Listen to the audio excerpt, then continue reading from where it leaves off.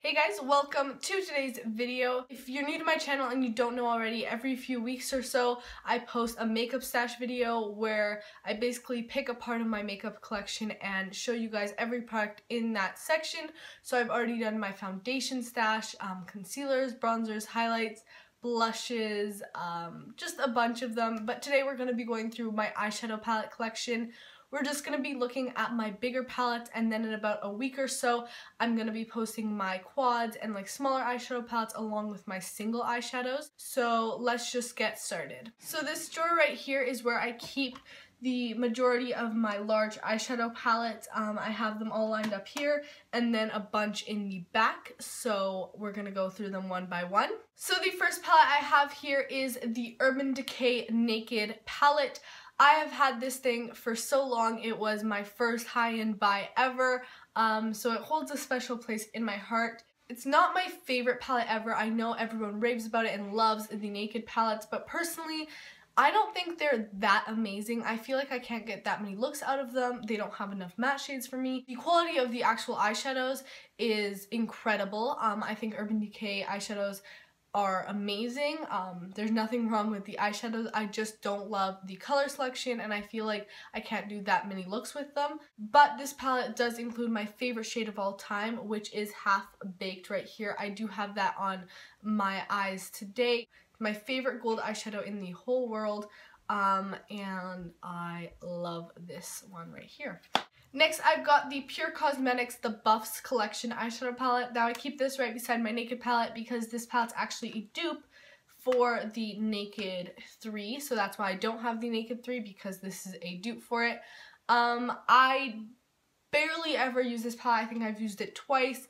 It's not that great. The shadows are kind of powdery. The mattes are actually quite good, but the shimmers are very powdery and a little patchy. You can still work with them if you use a bit of MAC Fix Plus or if you use the shadows wet. I don't use these types of shades very often, so it's not a problem for me. But I received this in my December BoxyCharm video. It's actually quite a pricey palette. It's like 50 bucks. I would personally just go buy the Naked 3 because they're almost the same price and the Naked palettes are a lot better quality if you are looking for a pink tone mauve palette like this one. Next, we've got some palettes from Makeup Revolution. First one here is the Redemption eyeshadow palette Iconic 2. And this is actually a dupe for the Naked 2 palette. I love this palette. If you guys live in the UK or if you are near an Ulta, go to the Makeup Revolution display and pick up the palettes. They are such great quality and they are so inexpensive. I think I paid around $5 to $7 for this palette. It was US dollars, but still very, very inexpensive. The shadows are amazing quality and you get a great selection of mattes and shimmers. And if you're looking for an alternative to the Naked palettes, these are great. I only picked up the number 2. Now they actually have Makeup Revolution in Canada, so they actually sell it at London Drugs, so make sure to check the brand out. And then I have this palette as well. This is the Redemption palette Essential Day to Night. And this isn't a dupe for anything, but I love this palette. I love the pink tones in it. You have some smoky shades, this beautiful purple, and this blue right here, which I still want to do a tutorial with because it's such a beautiful pigmented blue. These palettes are really great quality. I love them and they are so inexpensive. Another drugstore palette is the Blushed Nudes by Maybelline. I do not like this palette one bit. I've mentioned it in some disappointing products videos. The quality in here is not good at all. I would go with the Makeup Revolution palette if you're looking for a drugstore palette, and those are actually cheaper than this palette. This is like $15. I just don't like this palette. The pigmentation is off. They're very chalky.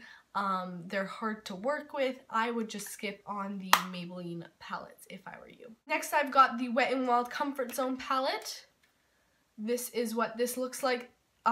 This used to be so big on YouTube and that's when I bought mine. It's honestly such a great quality palette if you are looking for a really inexpensive eyeshadow palette. This is around $3 to $4 and you get 8 beautiful shades. You know, you have your neutral browns, some nice pops of green, and then this beautiful duochrome maroon blue shade. I just did a tutorial using this shade right here. I'll link that down below. But this palette is so good. The pigmentation is amazing. The quality is great. And it's very, very inexpensive. So I'd highly recommend this to you guys. I have another palette from Wet n Wild. This is the Wet n Wild Coming in Latte eyeshadow palette. This is not nearly as good of quality as their Comfort Zone palette. I would honestly skip on this palette and go with the Comfort Zone. The shadows in here are just kind of flaky. They're kind of chalky. They're patchy on the eyes. The matte shades are actually good, but the shimmers, they don't really show up how I'd like them to. So this palette is not my favorite compared to their other palettes. Next palette I have right here is the Anastasia Beverly Hills Modern Renaissance palette. This, to be honest, is one of my all-time favorite palettes. I used a bit of these two shades on my eyes today.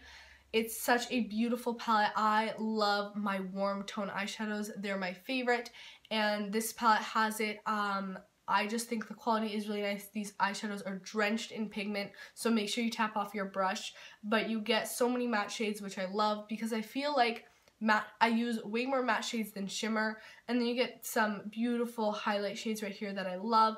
It's just a great palette, and I use it non-stop. More drugstore palettes. I've got 3 palettes right here from Milani. I did do a review on these palettes, which I will link down below. I will also link any other review video that I did on any of these palettes, so just check the description box after to see more in-depth videos on any of these palettes. The first palette I have is the Bare Necessities palette. This is number 02. This is the perfect palette for anyone just looking for a neutral eyeshadow palette. You get 6 shades in here, 2 mattes, and the rest are shimmers. I think these palettes are really good. Not the best I've tried, but certainly one of the best at the drugstore. I think you get a great shade selection. I love this chocolatey brown, this taupe, and these shimmers are really nice. I think this is a great palette for any of you looking for a nice neutral little eyeshadow palette. And then I have 03 Smoky Essentials. This one's also gorgeous if, again, you're looking for a blue tone smoky eyeshadow palette. You get 3 matte shades and 3 shimmers. The matte shades are gorgeous. I love them. So pigmented. This black is one of the most pigmented blacks I've come across. And you get these beautiful blue shades right here. And then the last palette I own is Earthy Metals 05, and this one is definitely my favorite. It's a warm tone eyeshadow palette. You get these beautiful, like rich, pigmented warm tone matte eyeshadows, and then you get 4 shimmers in here. This one's also beautiful. I like all 3 of these palettes, and they do have other shades. I think if you're looking for a really great quality eyeshadow palette at the drugstore, these are the way to go. The brush in here is also not bad for the lower lash line, so yeah, these palettes are a win in my books. Another drugstore hit that if you don't have, you need to go to the store right now and get your hands on this. This is the Sonia Kashuk Ion Neutral Matte Eyeshadow Palette. This is one of the best palettes I've ever tried. It's definitely one of my top 5 palettes. You get 12 matte eyeshadows in here that are just so rich and pigmented, and they blend beautifully. I love these eyeshadows so much. You can use this palette for any look. It's great to travel with because it's nice and sleek and small, and you can just create any look with this palette. I highly recommend this. It's one of the best matte eyeshadow palettes I've ever tried. This palette is so good. You can find Sonia Kashuk at Target, so if you have Targets near you, go pick this up. Next palette is the W7 In the Mood eyeshadow palette. Now, if you can't tell already, this is a definite dupe for the Urban Decay Naked Basics 1. I like this palette. If you guys are looking for an inexpensive dupe for that palette, this is definitely the way to go. I paid around $7 for this palette. If you're in the UK, you can find this. And if you're not, you can buy it on Amazon. The shadows in here are pretty good. I don't use it that often because I think it's kind of a bland palette. But if you're looking for a just, you know, very neutral matte eyeshadow palette, this is the way to go. Then I have my Lorac Pro eyeshadow palette. I bought this when I went to the States this summer at Ulta, and I really like this palette. I haven't used it lately, but I love that you have a full row of matte eyeshadows and then a full row of nice shimmer shadows. And look at this gold shade, guys. This is definitely my favorite shade in the palette. It's just so pigmented. This palette is really great quality. The eyeshadows in here are spectacular. Highly recommend this to any of you who just want a palette that can give them so many looks. You have so many shades in here to work with. I think this palette is a definite win. We have a bunch of palettes from e.l.f. here. I have two of their Prism eyeshadow palettes. The first one here is in the shade Naked. And their Prism palettes are really good. They're very pigmented, almost foiled-like shadows. If you're looking for a nice shimmery eyeshadow, these are the ones to go for. This again is more of a neutral eyeshadow palette. You can't create many looks with this because there are no matte shades, but it's a nice palette to have around to add a nice shine to your eyelid. And then I also have the Smoke palette. This is the same type of idea, you just have more smoky eyeshadows and more fun colors to play with in this palette. And then I have the e.l.f. Matte for Matte palette. I love this palette. It's one of my all-time favorite palettes. I use it all the time. I actually used it today for this look right here, and it's just so good. It's around $10 and you get 10 absolutely fantastic matte shades. These blend so well. They're super pigmented and I highly recommend this palette. Okay, I've got some palettes from Hard Candy. This is the Hard Candy Smoky Eyes eyeshadow palette. I used to use this so much. It was one of my first ever palettes. I have not used it in the longest time, but these matte shades right here are really good. I think this palette is actually pretty decent. They are very pigmented. You can work with them. So yeah, I like it. I just haven't used it in a long time. And then I have the Hard Candy Top 10 Naturally Gorgeous eyeshadow palette. This was actually the first eyeshadow palette I ever purchased, and I have not used it in years. I kind of just keep it around for reference because, you know, the palettes I have in here that I don't like, I could just get rid of, but I do keep them around for reference since I do reviews and stuff. This palette is not good at all. It's very chalky. They just literally apply like chalk to your eyes. There's so much fallout. I would not recommend this. And then I have these palettes right here. These are the Mariposa eyeshadow palettes. I got these from my local dollar store. On my channel here, I do dollar store finds where I test out some dollar store makeup products. I actually do have a full video with swatches and the whole review of all of these palettes, so I will link that down below. These palettes honestly aren't that great. There are a few, you know, great shades in these palettes, but honestly I would just go with Milani or Sonia Kashuk or e.l.f. if you're looking for a cheap option than going to find these and just liking a few of the shades.